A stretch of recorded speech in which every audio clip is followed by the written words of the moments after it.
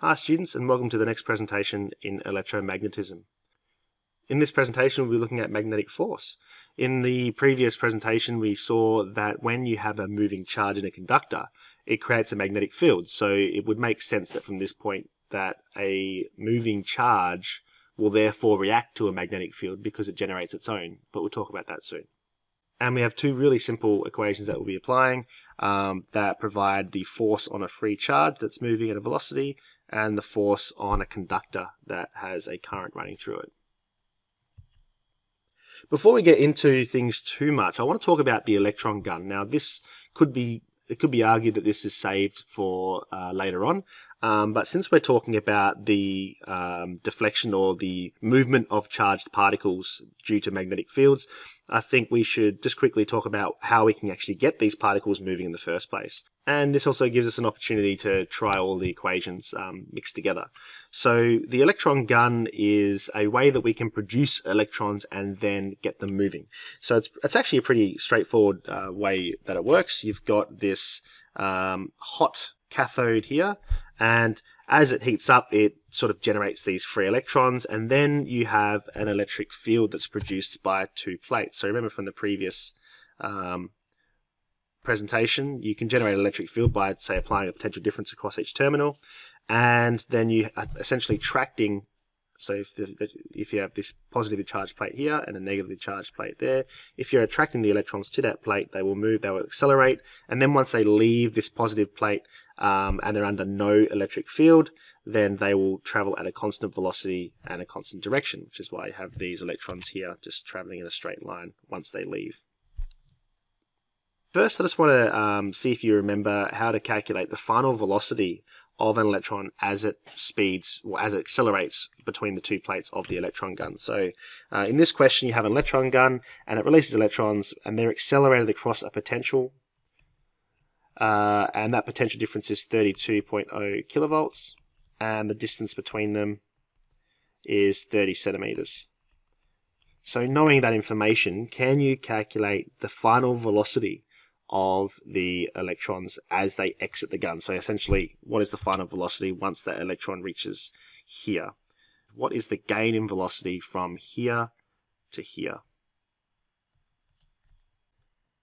So the first thing that you need to recognize is this equation from your formula sheet, or it might be written as the work done on the charge is equal to the voltage multiplied by the charge itself. And this work is going to be done by the field on this electron, which means it's going to be accelerating that electron.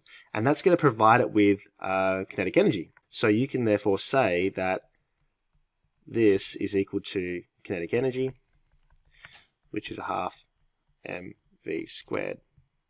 And if you rearrange that equation, what you'll get is V is equal to square root of 2VQ over M. And this equation you'll see a fair bit when we talk about particle accelerators. And then when you substitute those values in, you should get 1.06 times 10 to the 8 meters a second.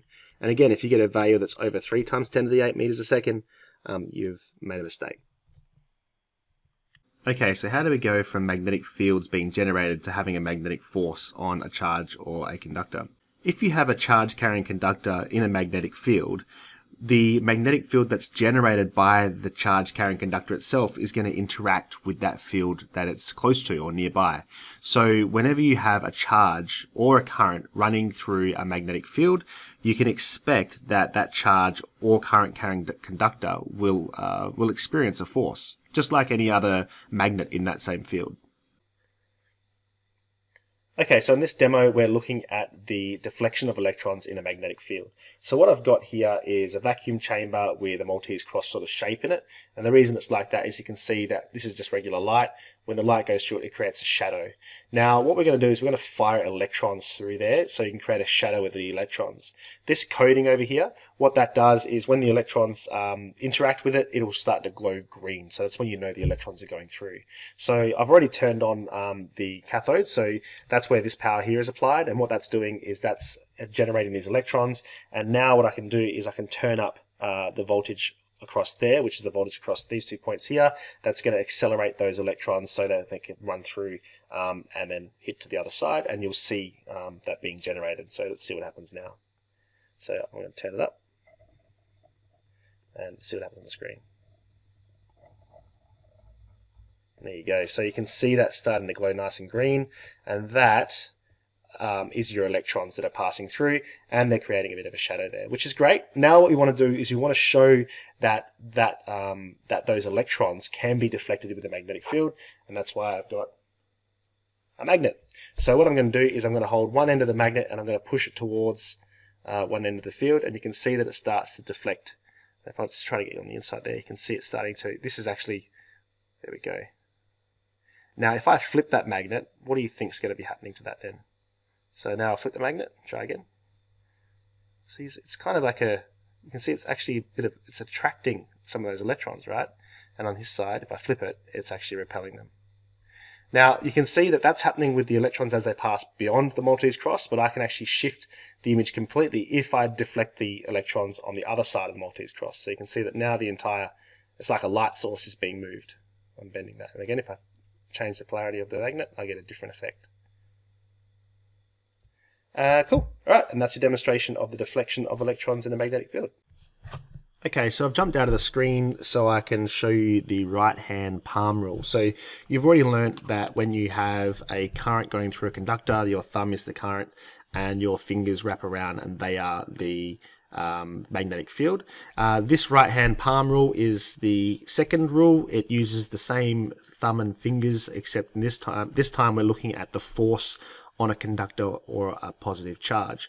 So your thumb is still the current or the charge or the movement of charge. So if you have a moving charge, then it'll be like that. Now it's a moving positive charge, so an electron will actually be the back, but we'll get to that later on. And your fingers are your magnetic field. And instead of being curled like they are when you have a conductor, we're looking at the magnetic field that this conductor is exhibited to. So it'll usually be a straight line or a uniform magnetic field in this direction, and your current is in this direction. And then your palm, think of your palm as pushing something. Your palm is showing the force exerted on that charge or the conductor.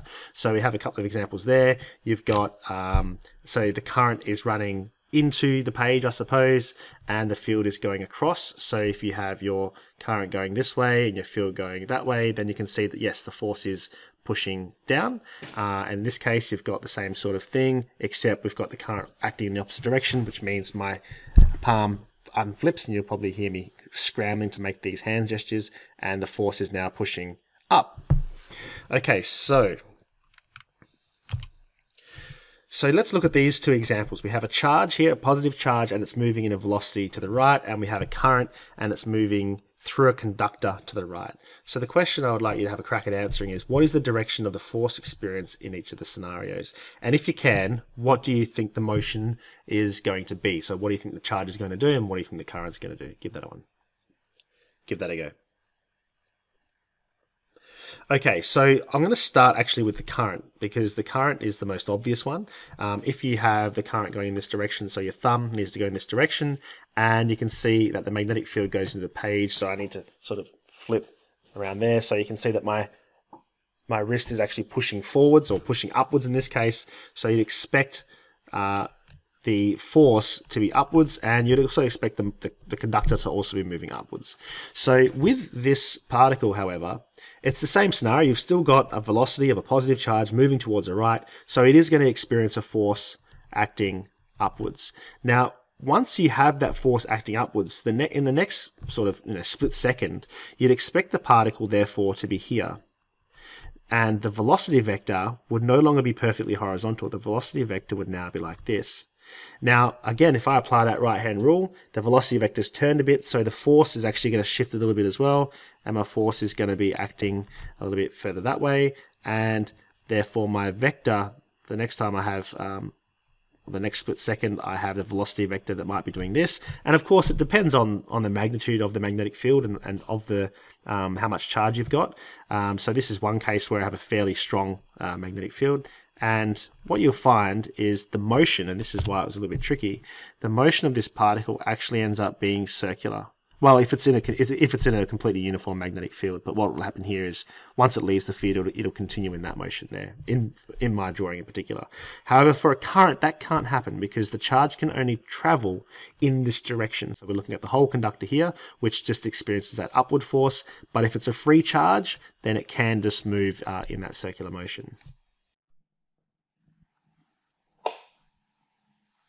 Okay, so in this presentation, I'm going to show that a force is going to be exerted on this conductor when a current is going through it and it is inside a magnetic field. So over here to this piece of wood, what I've done is I've taped 3 super strong neodymium magnets to the book. You can't really see it. They've all got the same polarity facing up. I'm not sure whether it's north or south. And I'm going to insert it between these 2 rails that I've created. And what I've done is I've actually taped these copper wires to these bricks and then attach them to a power supply. So what will happen is the current will travel from positive end through this wire, and then when this sits on top, it will connect the circuit so that a current, I'll just turn this off. So if I have this sitting on like that, a current will run through the wire and back to the earth. And if I take the magnet out, what we should find is that when I turn the current on, a current will flow and then it'll chip out. Let's see what happens. There we go. That click meant that current was going through and the overload has been on. So current was running through, but nothing happened. So what I'm going to do now is put in my magnets. So now I've got a uniform, hopefully uniformish field that's either coming out or going in to this conductor. Now remember, the positive end is on here, so the current should be traveling downwards. So it should either move left or right, depending on which way the field is going. So let's see what happens. There we go. Cool. So what we found is that there was a force that was pushing it to the right, which means that the current, and if the current is moving down, then that would tell me that the field was going into these magnets. So these are the south poles of those magnets. To sort of illustrate it further, what I'll do is I'll change the polarity. I don't know if I can do it while holding the camera. So I've now changed positive to negative. And what do you expect to happen? Obviously, it should hopefully go to the left. Let's see what happens. Cool, and there you go. A nice demonstration on the magnetic force on a conductor. Okay, so now that you're sort of getting the directions sorted, let's look at if you wanted to quantify how much force there was due to this charge or current running through a magnetic field. You have these 2 equations here, and notice that they're both just saying that the force is equal to something that's related to the amount of magnetic field or the magnetic flux density. And where they are different is for a charge, it depends on Q and V, and for a current, it depends on the amount of current and the length of the wire. It's really important, I'll just pull this out really quick, is if you have QVB, Q being coulombs, velocity being meters per second, and B being the Tesla. If we come over here to the other side, current is in amps, which is coulombs per second, and the length is in meters, and the field is in Tesla. So what you'll find is the units are actually, the units are the same, but we just give the units as newtons anyway.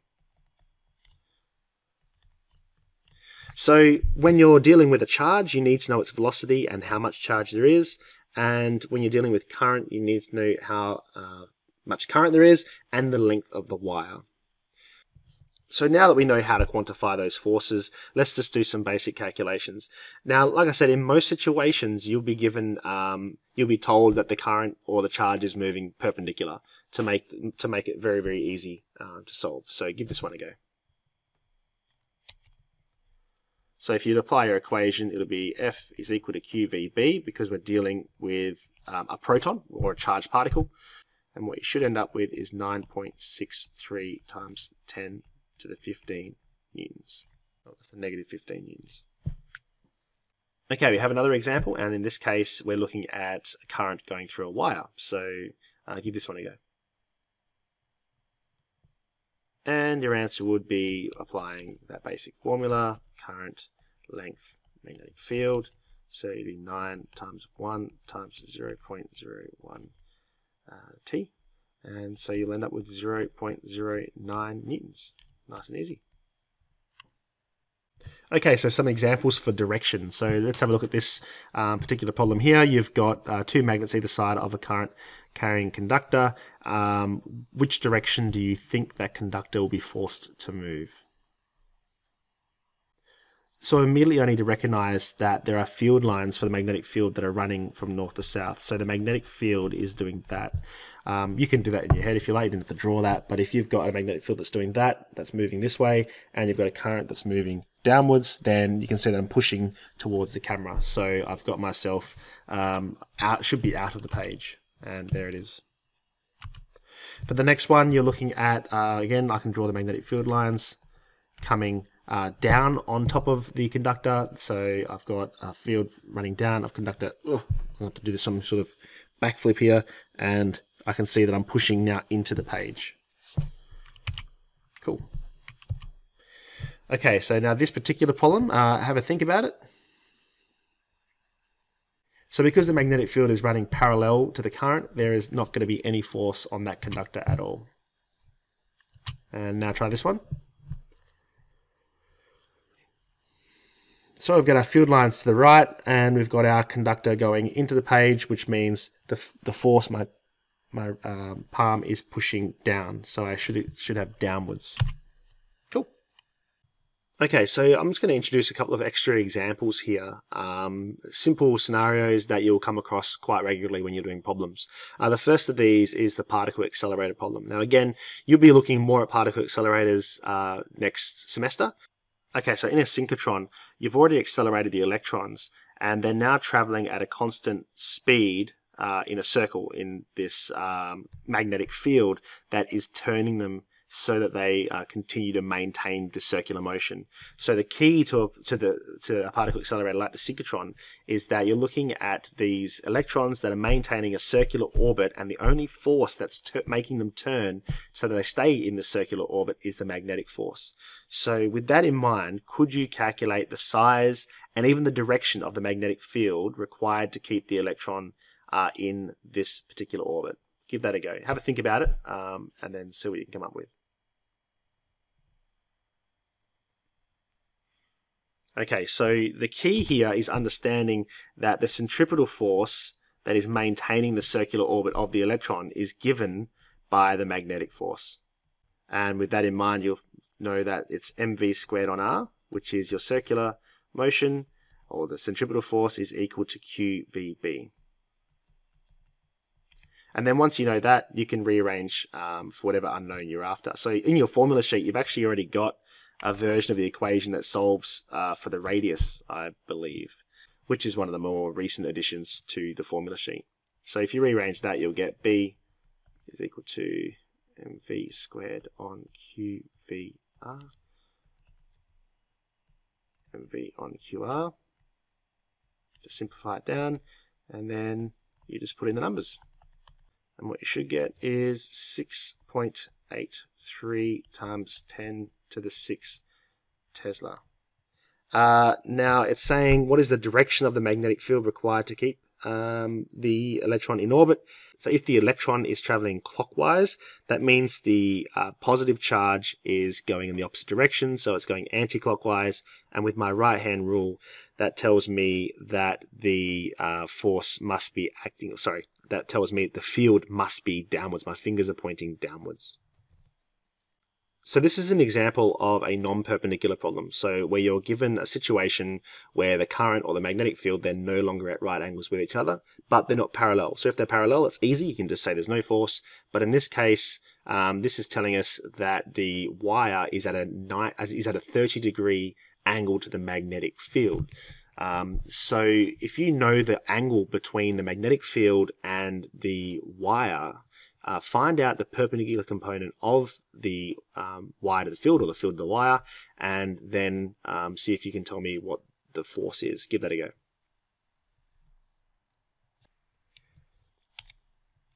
Okay, so if I was to start by drawing my magnetic field, just going to choose an arbitrary direction for the magnetic field. Give that direction B. and then I'm going to put in the wire. Now the wire, let's say the wire has a length that's doing this. There's my length of the wire. What I need to find out is what portion of this length is actually operating perpendicular to the magnetic field. In other words, what is this length? And I'll call that length perpendicular. So I've been told that this angle between the field and the wire is 30 degrees, which means this angle here is 30 degrees. So that would mean that L, the perpendicular component of L, is going to be L sine 30 degrees. So now that I know that, I can actually solve it the way I usually solve one of these problems. So the force is equal to the current times the length, in this case the perpendicular length B, so I can therefore bring that out to say that's ILB sine 30, and therefore it's 5 times 2 times 50 times 10 to the negative 6 times 0.5, which is at sine 30. And that's going to be equal to 2.5 times 10 to the power of negative 4 newtons. And there you go. And before we finish this, I want to bring up that magnetic field of the Earth thing again.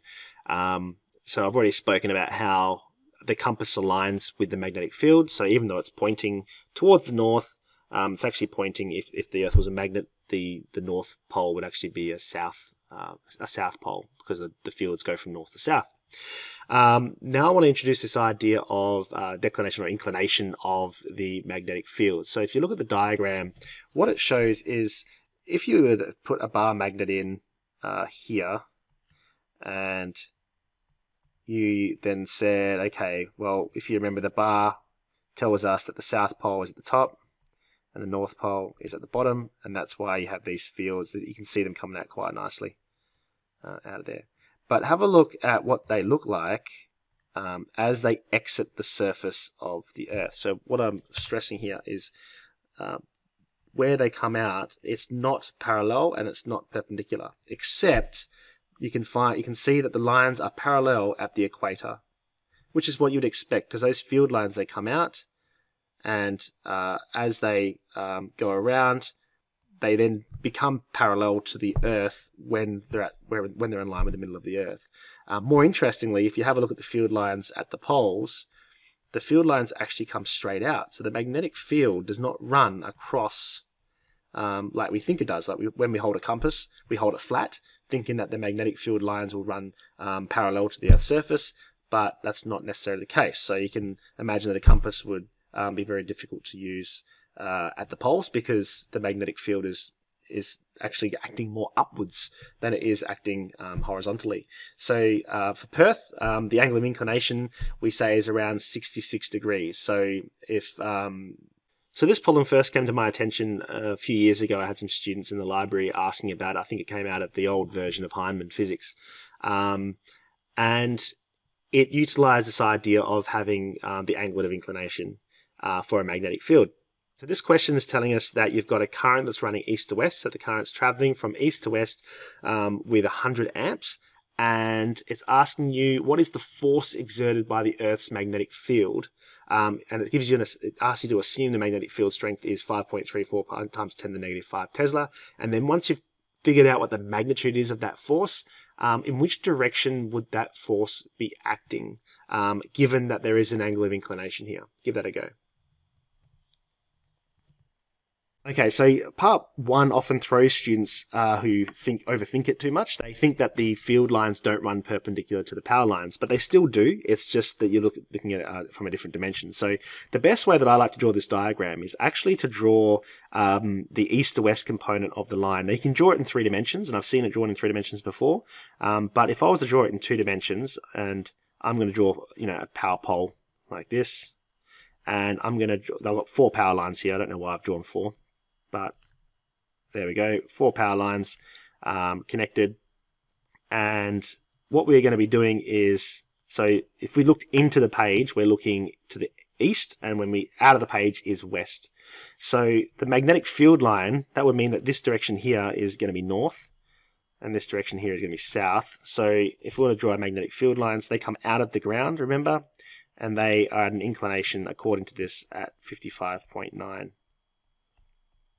degrees, but it's still perpendicular to the direction of the current. So that means that part A is really easy. It's just the force is equal to the current times the length times magnetic field, so 100 times 10 times 5.34 times 10 to the negative 5. So you should get 0.0534 newtons. Part B, that's where you need to look at this declination. So if we use our right hand rule, we can see that we've got the current coming out of the page. The field is going to up and to the left. So if you use your right hand rule, then we can say that the force is therefore going to be acting this direction. So you can say that the force would therefore be, what's that, 34.1 degrees to the vertical. Importantly, this problem probably isn't particularly realistic because the current running through that wire would be AC. So it'll be alternating, so you'll end up having the force alternating with that current. And that is pretty much it. I hope you found this useful. If you have any issues with this, it's best to try and get the mind out as quickly as possible. Send me an email or something along those lines. If there are any questions, let me know. And then in the next presentation, we'll be applying this idea of force in a conductor to look at DC powered motors. All right, thank you.